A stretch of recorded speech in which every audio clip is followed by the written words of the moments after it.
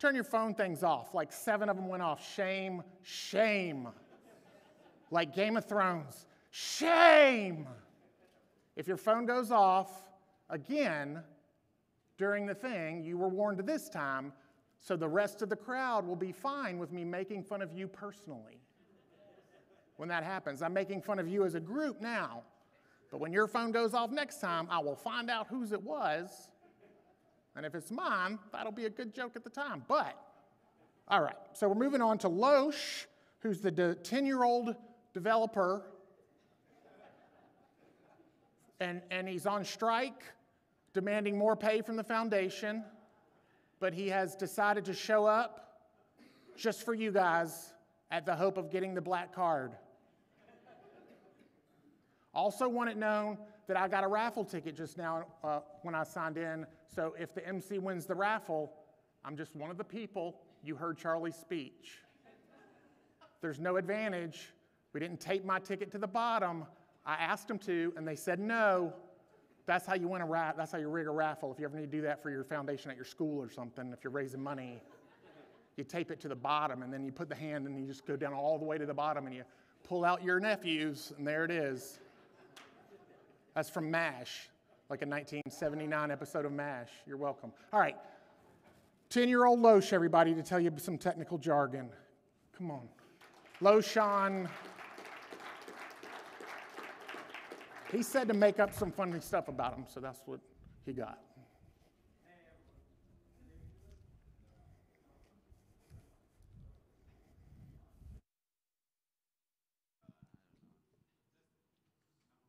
Hello? Okay. All right. Oh, thank you for the one. No. Don't. Okay. All right. I'm Loshan. I work for the Litecoin Foundation as a software engineer. So I'm here to bore all you guys with all this technical stuff that I've prepared on my phone and on the slides and whatever else. Before I start the slides, I guess just something. As a software engineer, I wasn't up gambling last night, unlike most of you guys.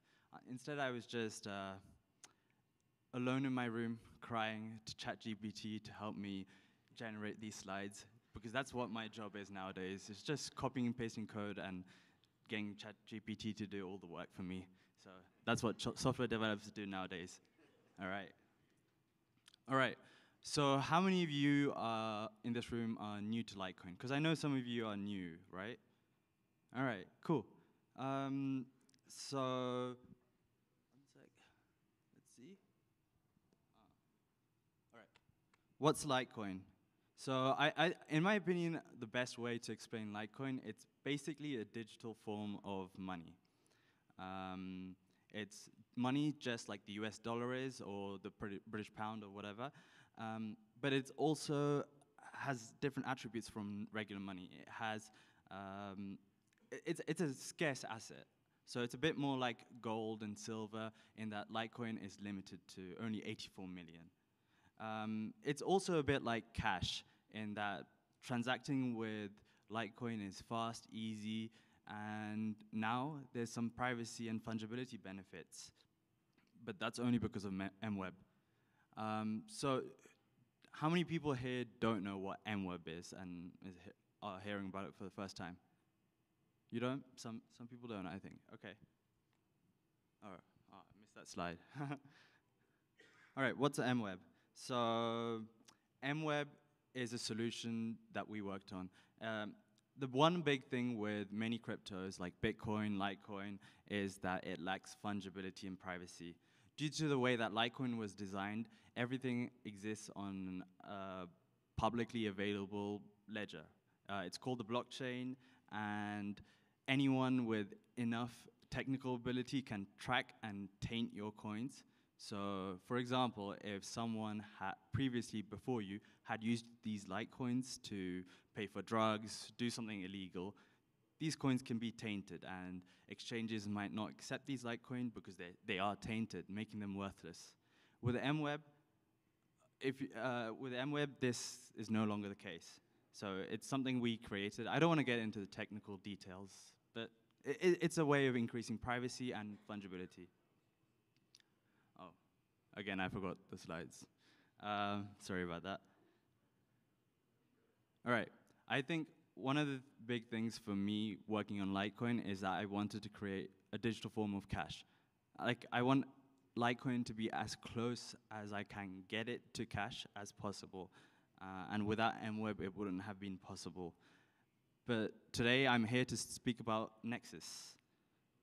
All right. And yeah, that's the title that came up. Sorry. All right.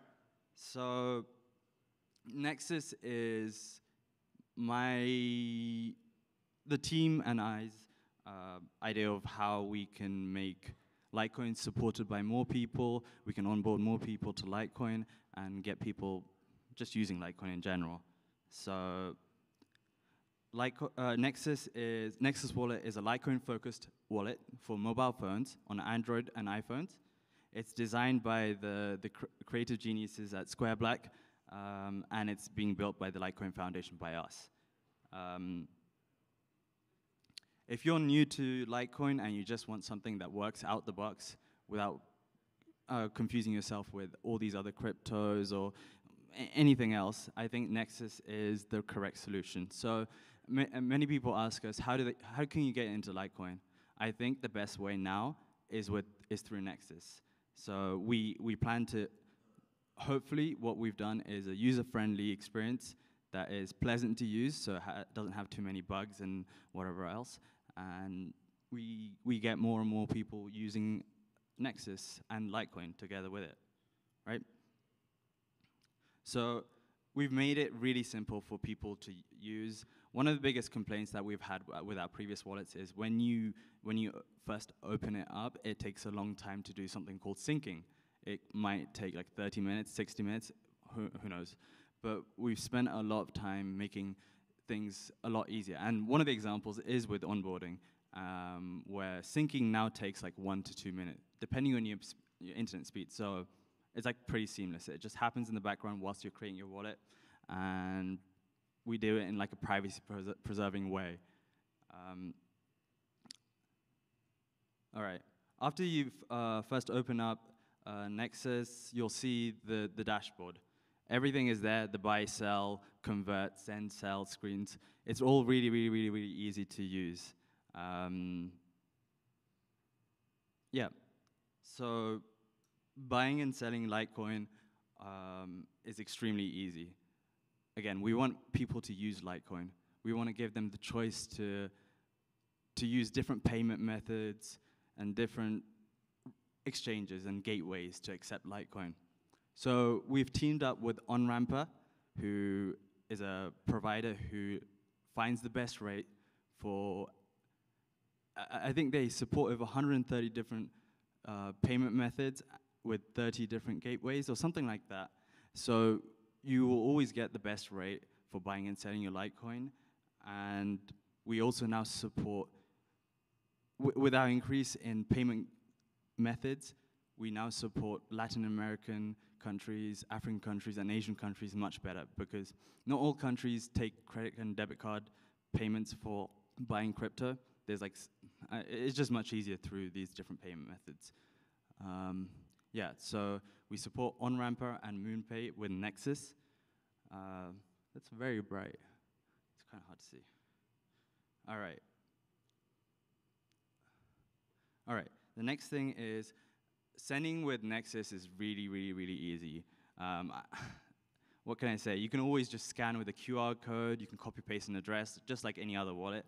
But you can also send to a .ltc domain. For example, if you're going to send coins to me, you can send to Loshan.ltc, and the wallet will find my address, and you'll send coins to me. By the way, that's a real address, so once you've downloaded Nexus, please send me some tips. Yeah. Yeah. And most importantly, Nexus allows sending and receiving with MWEB. So I think, yeah, oh, thanks.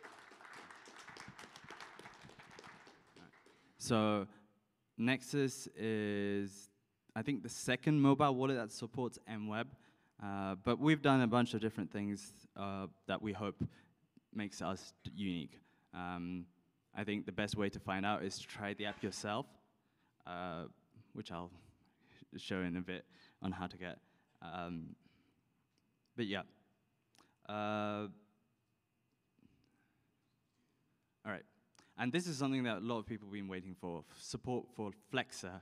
So Flexa, if you don't know already, is a way of purchasing goods in retail stores like Barnes & Nobles and Baskin Robbins. These are shops I've never been to, but exist in America. But you can like, at the point of sale, you can scan this Flexa code, and it converts your Litecoin to be spendable at these locations. Flex is a really cool, unique solution, and they're adding more and more stores. And I know there's been a lot of demand for Flexa with Litecoin, and it's native. It's just in the app. It's like a click of a button. All right. Oh, I shouldn't go to this yet. Whoops. All right. So I think one of the most important things, I don't really have a slide on this, but one of the most important things that I wanted to get working is just everything being seamless. Just make it easy for people. Don't annoy people. My aim is to get as many people using Litecoin as possible, and that won't be possible if it's not user-friendly, if it's not simple, if it's not cheap, if it's buggy, whatever else. So we really tried hard to get everything working. And some of you might have been here in the previous Litecoin Summit in Vegas. And I announced this project a few years ago, I think now, maybe 2 years ago. I started working on it, then I stopped working on it, then I started working on it again. I was on and off or whatever. But this is something we've been cooking for a while, so I really hope you guys really enjoy trying to use it. And if you recommend to your friends and family or whatever else to get into Litecoin, I hope you guys recommend them to use Nexus, because I think that Nexus is the best way to get onboarded into Litecoin. All right. So, yeah. All right. So how can you get Nexus? I guess just go to the website, nexuswallet.com, and there's links to download the website. The app. We are currently having some issues with getting the app approved in the App Store, but you should still be able to try out the app.